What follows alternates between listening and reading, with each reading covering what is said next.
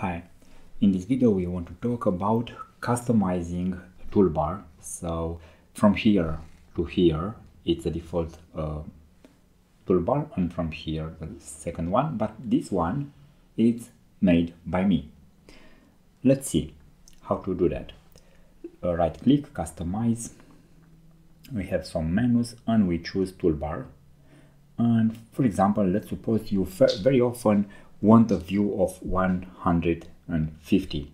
So you insert over here with arrows and OK. And I have here. For example, when working, you don't right click here and choose that one, but simple one click and you have the view you needed. So it's much easier with icons. Let's see more. We have many options here we can add to have as icons, so we don't have to search for them in the menus. Okay, so to go in a menu, sub menu and so on until we find an option. EPUB, you can create an EPUB just clicking an icon. You can insert footer, footnote, many options. Of course we can remove the existing one. I can remove bold. Let's see. So I don't have bold here. Let's move back because I need it. Let's add increase and decrease the font size. This will decrease with 2 points. So we have them here. Let's press OK. So now let's first let's select some text and let's increase the font 2 by 2 points and decrease again. Now let's see what options do I have here. So QR code or barcode. I write the text and insert the QR code. About LibreOffice, so if I want to know what version I'm using, I have a star instead of going here help about LibreOffice and I have the same window. Closing the document, very easy. I can have that close. Exporting as EPUB, and I have many options here in order to create a book. If I like very much to use a spacing of 1.5, and very often I will use that size, I can create an icon with that size. So when I select the text, I press here and everything is done. Okay, now let's see the next one. It's page count. How many pages are in the document? Let's write in this document. I have, I don't know, pages. I have to insert here the number, click here, and now let's create another page. And let's go up. In this document I have 2 pages, so it's correct and very easy to insert that option. Now let's see what we have more. Let's go to the next one. The next one is margins. So let's choose very easy. We can see in real time how it's changing. Everything is changing very quick. Or we can use a custom margin for our document, and very easy, we see in real time what we are doing. The same with choosing the paper size, okay, A4 and so on. Paragraph here, let's have a spacing below paragraph, but I have just one paragraph, so it's not visible. Let's increase above and the line, but let's create now the second paragraph. So let's press enter.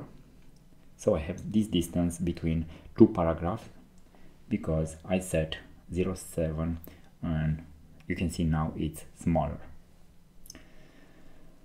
Another option, let's copy this text. Let's go to here, more options of pasting. So let's see. When we click on there, we have this window paste special. For example, we can paste as link, data link, So what I am changing above is changed below.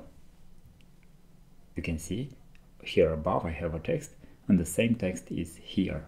They are connected. It's the same thing as right click, paste special, and have these options here. Okay, so it's the same thing as this window. Now let's talk about the next one, unformatted text. So you have to go to paste special and this first option. Okay, so it is this one, but it's much simpler with this icon. We can click and it's done. Okay, we can, when we printing, we can print like that with choosing how many pages and so on. But if we have one page and want all the pages, we just print directly. Here we change the printer settings. This is not available at the moment. Sections. We can create a section, for example, selecting this paragraph, click on this. I want 3 columns in this section. They are not very visible because I have 0 space between them. Let's remove. Let's put 3 centimeters between them. So now I have column 1, column 2, and column 3, and I have this space between them. Insert box. I insert box very easy from here. Another way from menu is going to insert and text box here. Okay, so insert text box, but it's much simple with icons. Refresh. Update of index is not available. I don't have indexes in the document at the moment, so it's not working. Okay, let's go to the next one, uppercase. One way to do that is going to, let's see, format text and uppercase, but much simpler. Click here. So you can see how simple it is to use icons when you need it, when you use them very often. So this is a way of doing that. We have very many options that can be added. For example, let's add number format as percentage. So if I write here this number and I go here, now it's a percentage. If I insert from toolbar another option for number, let's see, number as decimal.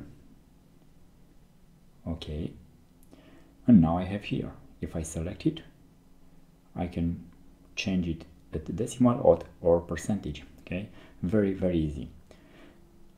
So I hope this was very useful for you. It's very useful, and you can change here between these menus and start to learn about all them. Thank you.